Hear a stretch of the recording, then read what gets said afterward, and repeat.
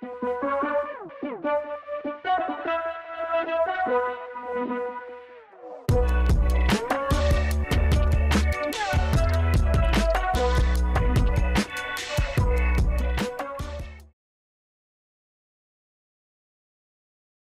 I'm out here testing out this new hoodie that I picked up from Appalachian Gear Company.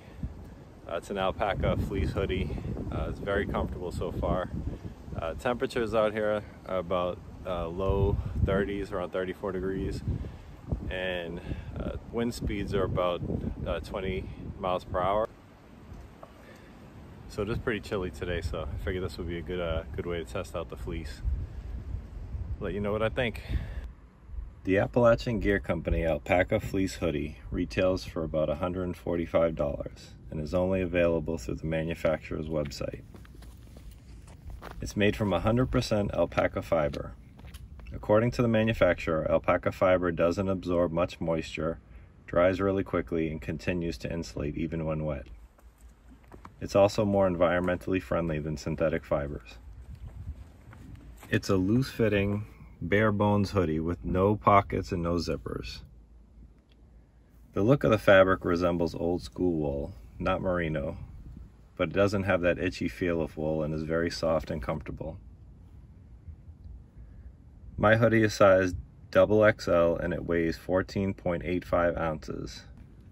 That puts it right between my Melanzana microgrid hoodie at 14.04 ounces and the Patagonia R1 at 15.84 ounces.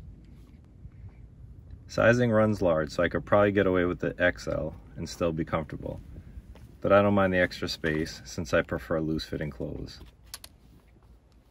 On this hike, the temps started in the low 30s with a strong wind chill, and I definitely felt a bit chilly to start the hike with only a tech tee under the alpaca hoodie. As the day went on, the temps went up to the low 40s, and that felt like the sweet spot for this piece of gear. If using a rain jacket to block the wind, I probably would have been more comfortable in the colder temps, but I wanted to test it without any layers over it to get a good idea where it would be comfortable. I'm happy to add this hoodie to my gear closet and will probably use it hiking in temps between 40 to 50 degrees Fahrenheit, or lounging around camp in temps up to the 60s. For sub-freezing temps, I would stick with the Melly or the R1, but this alpaca hoodie could definitely work with the right layering system. If you can catch it in stock, it's worth picking one up. They tend to sell out fast, so I would suggest you try getting on their email list so you can get the alert when they get them back in stock. I'm not affiliated with the company, but I'll leave a link to the site in the description below. If you like this video, give it a thumbs up and consider subscribing to the channel. Thanks for watching.